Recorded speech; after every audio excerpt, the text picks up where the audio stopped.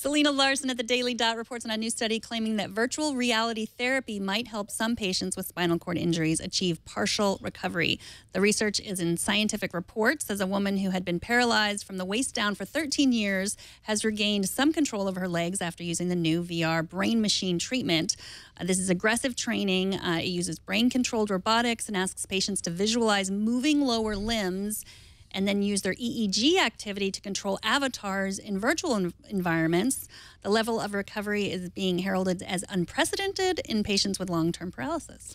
This is just unbelievable. I love the thought, and we've talked plenty of times about VR, you know, AR and VR moving beyond just this thing that's fun to play around with and you know, experience games in or whatever, and actually have other uses that we don't really understand. Like this is pretty fascinating. What they're trying to figure out why this is working the way it is, and what they're coming up with is the thought that, you know, in this in the process of paralysis for paraplegics, that maybe there's still some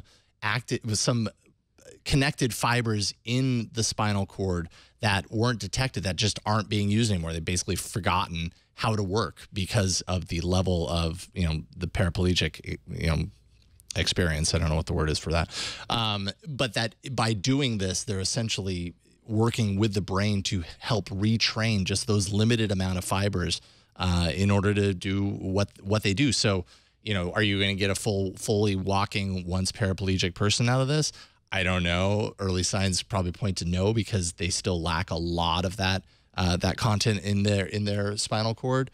But getting anything where there was absolutely nothing is pretty phenomenal. Mm-hmm. Yeah, I mean, they say that they, you know, might get basic function that could help them live a different life. So yeah, and the cost of these VR and haptic systems is not that high. Mm-hmm. So that's the thing that they're also looking at. Like, this could be more widely available. Right. So the study was done by Dr. Miguel Nicoleses at Duke University. It's called the Walk Again Project.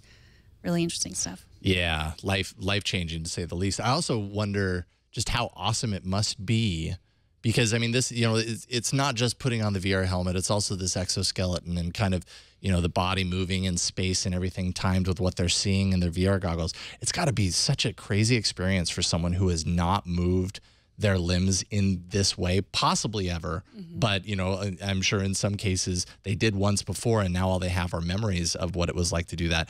To put themselves into this virtual experience where they once again get to remember or experience that again, that's just so awesome. Mm-hmm. It gives me chills.